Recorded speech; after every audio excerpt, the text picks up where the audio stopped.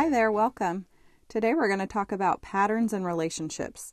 The I can statement is I can create two number patterns given two rules, form ordered pairs, and graph them on a coordinate plane.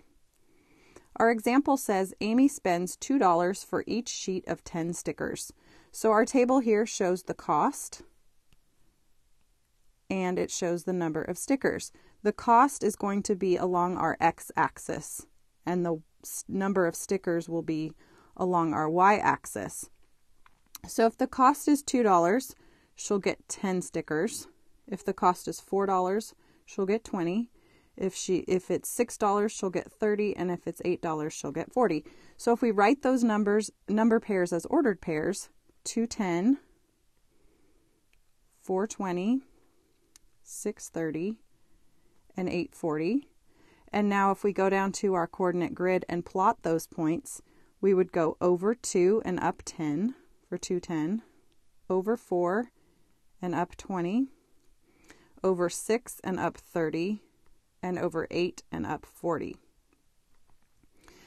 Now write a rule to describe how the number pairs are related. So there's a couple different ways that we can look at these numbers. We could just look at our x-axis and see that it increases by 2, 4, 6, 8, and so on.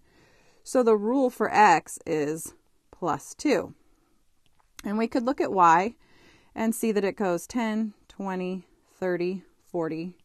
So the rule for y would be plus 10. But another way to look at these is to see how x and y are related to each other, because that helps us look even further into a pattern. So I could keep going 2 plus 2 plus 2 plus 2 plus 2 and plus 10 plus 10 plus 10 and just keep going. But I can also look at how x and y are related: 2 to 10, 4 to 20, 6 to 30, 4 to 8 to 40, and ask myself, well, 2 times what is 10? 2 times 5, right? 4 times 5 is 20. 6 times 5 is 30, and 8 times 5 is 40. So my rule for this is that I take the cost and I multiply it by 5 to find how many stickers I get. So if I take cost times 5, I will get stickers. How many stickers could Amy buy for $12? Well, $12 times 5 equals 60 stickers. Okay, go ahead and try the practice problems, and then when you're finished, scan the QR code at the bottom and we'll go over them.